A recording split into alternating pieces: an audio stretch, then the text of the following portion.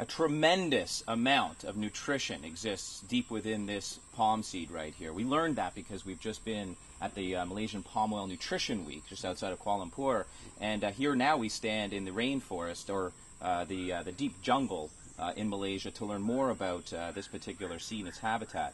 Now, my question to you is, if this was replaced, I mean, let's just say there was a case that was mounted and made to replace palm oil with other seed oils, what kind of impact would that have on the environment and the animals?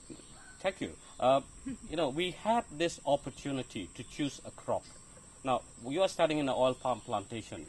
We have an opportunity to bring down all the trees and, for example, plant soybean here.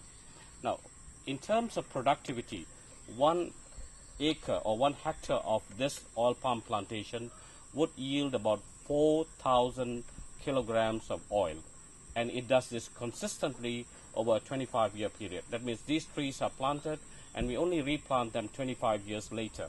Now, if we had decided to plant this land with soybean oil or soybeans, we would have ended up with only about 500 kilograms of oil per hectare. Significant difference. Significant so difference. We're talking about here is ultimately if we replace this with whether it would be a sunflower seed or soy oil for that, not that soy is necessarily indigenous to the area, then it would be significant reduction significantly in the production amount coming from these particular seeds. We'd have far less, and therefore we'd have to be expanding the area in which we're then planting. That's right. You would need 10 times the area that you see under this crop.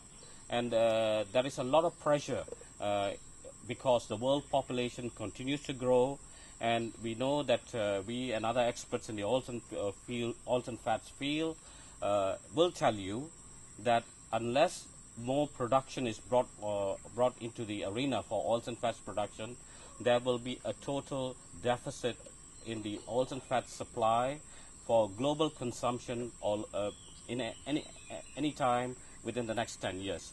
So oil palm is doing its job by being more productive.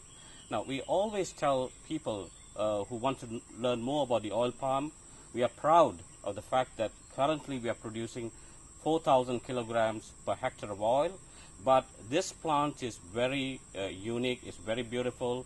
It has a biological potential to produce 1,200 kilograms of oil per hectare. Right. It is 3 times.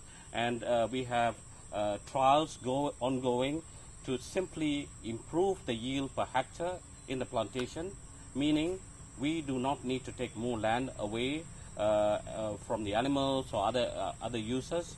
We will simply enhance productivity, and hopefully we will go stepwise from 4,000 kilograms to 6,000, maybe to 8,000, and ultimately reach the goal. Excellent, Stephanie.